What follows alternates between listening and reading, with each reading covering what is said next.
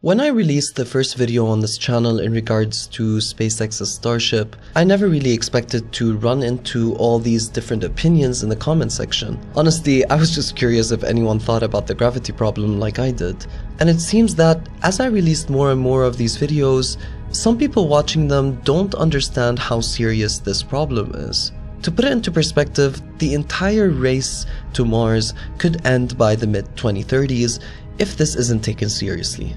Maybe by then modern medicine can solve this problem, but we can't bet everything on that. So instead of rambling without having anything to show for it, I spent the last couple of weeks designing a rotating Starship, taking into account the engineering and feasibility of such an endeavor. And just a heads up, this crushed my dreams as much as it might crush yours, and more or less. Or it might inspire others to come up with better ideas in order to secure humanity's place amongst the stars.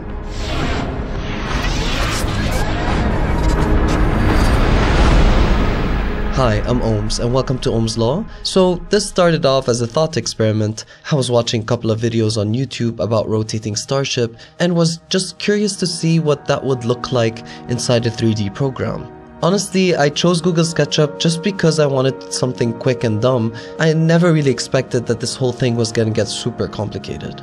So at first, I was working with a single truss about 800 meters in length with a center Starship that's supposed to suspend two Starships from either end. I started off from one side just so that I make it easier on myself with the copying. Looking at this ginormous distance, which is the recommended by the way in order to rotate the whole thing at 1 RPM and simulate 1G, I became extremely doubtful that this thing could hold itself together. And without the center Starship, you can forget about a single cable system holding this thing together. It's not like it can't, but being able to correct your trajectory is extremely important. Course correction can't happen with a single cable system, so I ended up going with this truss design while having a center Starship for course corrections, and perhaps the solar panels and other stuff. I also needed room for the Starship to dock, then be able to fire its engines in order to start the rotation. At this point, looking at other space station designs from other sci-fi movies, I thought that there has to be more trusses tying this thing together, especially near the center whereby the forces would be the most extreme. But again, I wasn't too happy with the design, so I thought I'd ask my dad, who's a mechanical engineer that was part of the team responsible for the tires on the space shuttle. And I'm glad I did that, as he pointed out several flaws with the design and suggested that I have these 4 trusses going down, all tied together using other trusses. And let me just say that this was a bitch to build inside of SketchUp. The program isn't really optimized to handle all this, and to tell you the truth, I wasn't doing a great job with it either. But after working on this for a couple of days, I finally had the design I wanted, and my dad even suggested I add an elevator shaft that's suspended from the middle, allowing the crew to travel between the ships. I also had to get the engine in there, and I could only find the Saturn engine on Google SketchUp, so it isn't entirely accurate. The wings also I wasn't too sure of, since the design keeps on changing.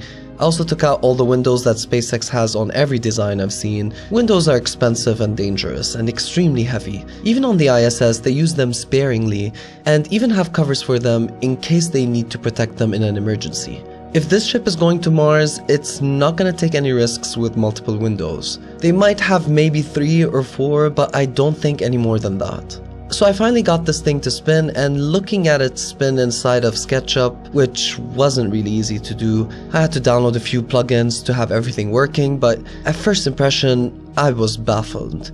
I mean, even at 200 meters away from the center and spinning at roughly 1.5 RPM, this thing feels gigantic and terrifying. Can you imagine 100 tons on either side spinning like this?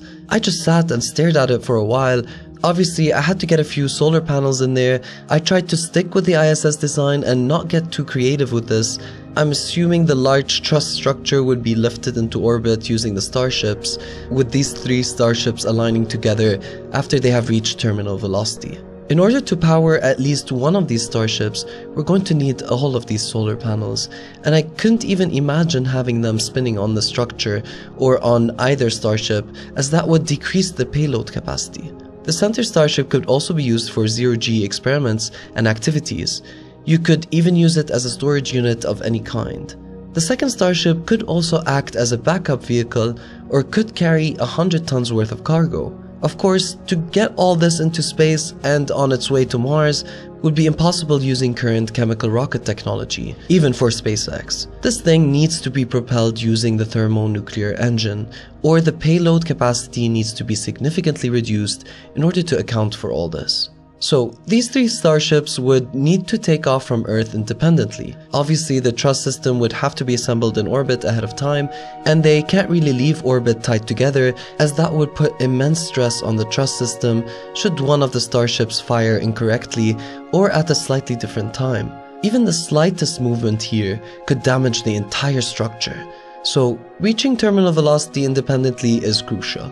After locking in together and initiating the spin using either thrusters, which would change this design altogether, or the engines themselves, the 3 starships could travel together towards Mars. If any course correction is needed, minor corrections using the thrusters over a long period of time would work perfectly in a truss system, while a cable system would not remain taut. Any minor misfiring could also cause the cable to snap, while the truss system presented here is more adept at handling such stresses. Once near Mars's orbit, the starships can stop their rotation, disconnect from the center vehicle, which can use its thermonuclear engine to begin orbital insertion. Chemical rockets here won't be able to get us into orbit with the payload we have, so having at least one of the starships with a thermonuclear engine would be extremely beneficial. It could act as the station in space. Honestly, if all 3 starships could arrive in orbit around Mars, it would be much better. Spending time studying the surface and making sure the weather is right is very important. In any case, the starships can then land on Mars, leaving the center starship in orbit. You could even have 2 crew members there in order to monitor everything from space and perhaps act as a relay station for communication with Earth, similar to the Lunar Gateway. Overall, I really enjoyed working on this.